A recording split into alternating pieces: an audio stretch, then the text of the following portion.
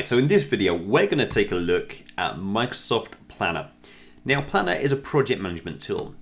It helps businesses plan out any kind of project, be it an office move, the release of a new software application, implementation of a new technology, whatever it is. We can use Planner to plan out those projects.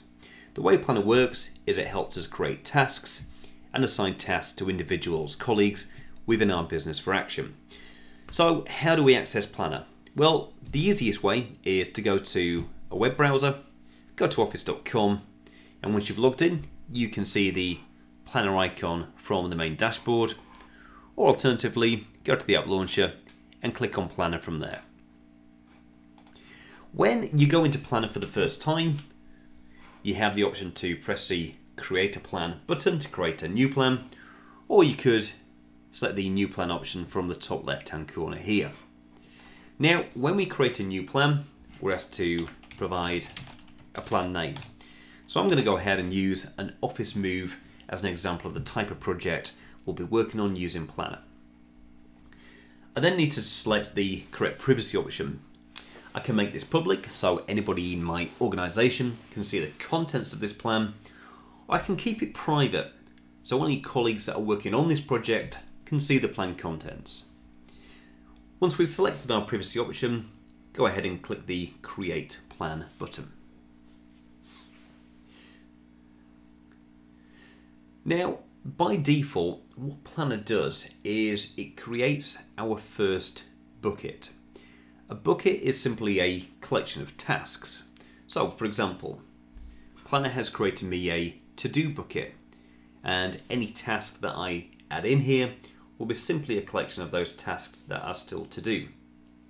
Now, what you may want to do is create additional buckets to categorize and make it easier to view which tasks are at a certain stage in a process. So for example, as well as having the to-do bucket, I may click on the Add New Bucket option here and create a bucket for any task that is currently in progress. What I could also do is create a new bucket for any task that has been blocked.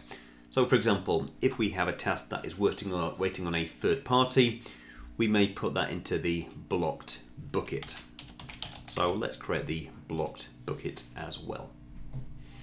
Now, when I've created my buckets, what I want to do first of all, before I do anything else, is invite other team members to contribute to this project. So over on the right hand side, I have the members drop down, and I have the option to enter in a colleague name, select the colleague and add them to the plan. And I can go through and add in as many colleagues as I like there. So let's now add our first task to this plan. So if I click on the Add Task button underneath To Do, the first thing I'm asked to do is give the task a name. So let's say for the new office, we have to allocate seating. I can then click on Set Due Date to add a due by date for the task, and then assign the task to either myself or a colleague. So let's assign that task to a colleague. Once I've added in those details, all I do is click the Add Task option, and the task card is created underneath here. Let's go through and create another task. Maybe we need to order some furniture for our new office. Again, let's set a due by date and I'll assign that to myself.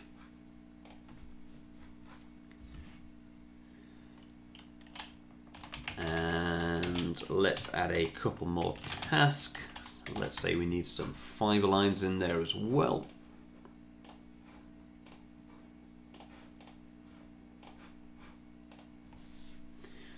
And let's also say that we need to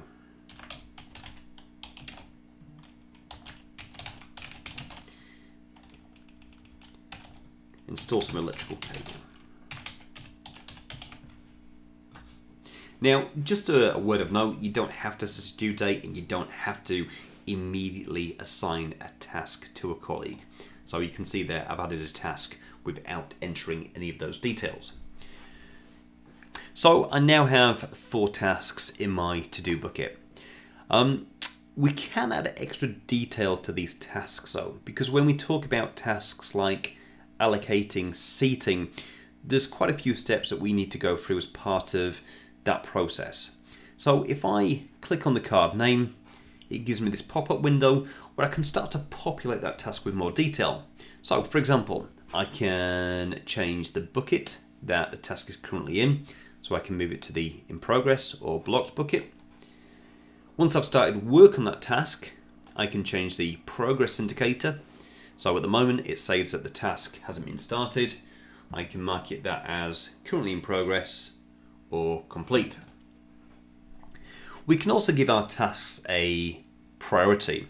Now by default, each task will be marked with the medium priority, but we can mark that as urgent, important, or as low priority. And I'm going to change this to important. We can give the task a start date. Now this is good for tasks that may have dependencies on other tasks. So if one task can't be completed until a certain task has also completed, then we may add a start date on there. We've got the due by date that we've already added, and I've also got the option to add in some additional notes if that's what I want to do. Now, one of the really useful areas of the task detail is a checklist item. So if we have a think about this, when we create a task may only be a very broad description for a number of items that need to be completed. So when we allocate seating to our colleagues, there's a few things that we'll need to do as part of that task progress. So for example, the first thing I may need to do is obtain a desk plan so we know what the layout is going to look like. I may need to liaise with team managers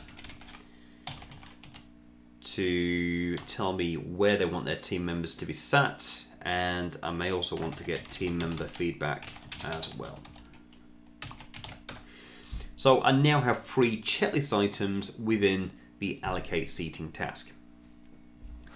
I also have the option down here to add an attachment. So say for example, I have a desk plan.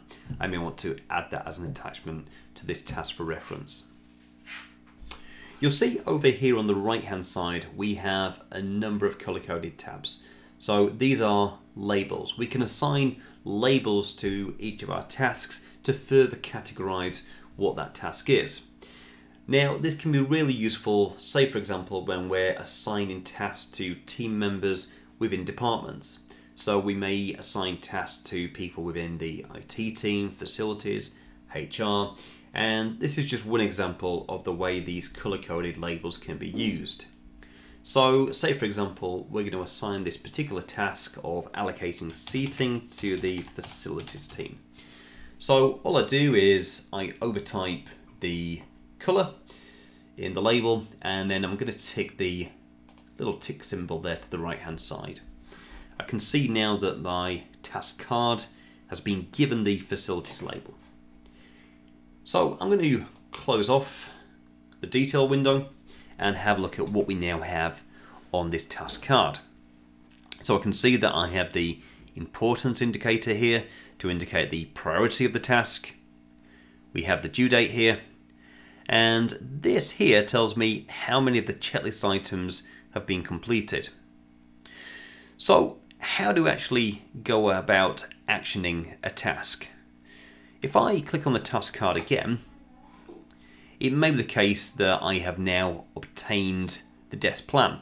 So I can check off this checklist item by marking it as complete. So I'm going to put a little tick to the left hand side there. You can see that the checklist item has now been crossed off, and if I look at the card itself on the summary screen, I can see that one of my 3 checklist items have been completed. Let's go ahead and complete the remaining 2 checklist items. So now that my 3 checklist items are completed, I can mark this item as complete. To mark an item as complete, all I do is put a tick to the left hand side of the task title, which automatically marks it as completed under progress and crosses out the task name. You'll see that by default, any task that has been completed is automatically hidden. So we can see here that we have a show completed option, and if I click on the down arrow there, it shows my completed card, or I can choose to hide that again. Now that was a card that we went straight ahead away and completed. If I go to this order furniture item here, it may be the case that we have just started work on this and haven't yet ordered all the furniture. So maybe I've made an initial phone call to a couple of furniture suppliers. What I'm going to do is just mark this as in progress. I'm on with the task, but I haven't completed it yet. So I've chosen the in progress option from the progress indicators. And to make this clear that this is a in progress item, I'm going to drag and drop that over to the in progress bucket. So I can easily see now which of my items are in progress. That's the basics of using tasks in Planner. However, there are other options that I find really useful in the Planner software. What I'm going to do is I'm just going to give each of my other tasks a label. So we've already got the facilities label for tasks that relate to the facilities team. What I'm also going to do is create an IT label for those tasks that relate to the IT department. So I can see here that in my to-do bucket I have two tasks, both of which relate to IT. And then let's add another task that perhaps is related to the HR team. So let's create a communications plan.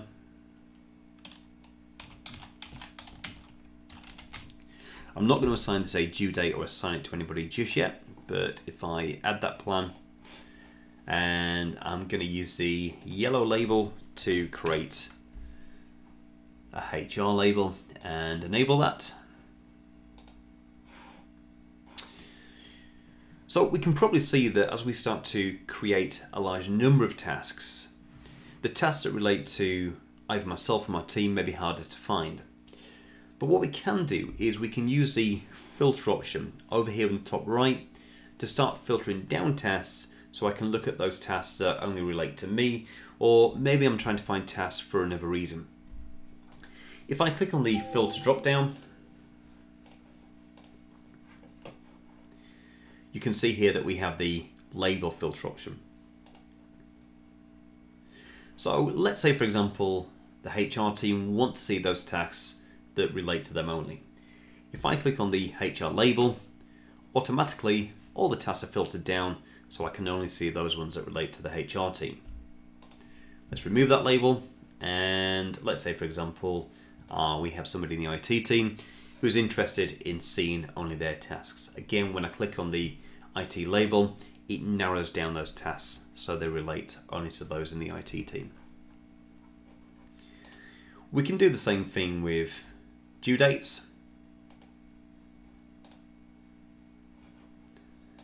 And priorities.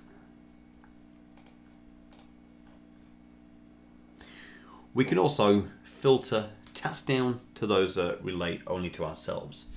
Or maybe I want to make sure that each task has been assigned, so I want to have a look at any task that is currently unassigned. So I choose the unassigned option there.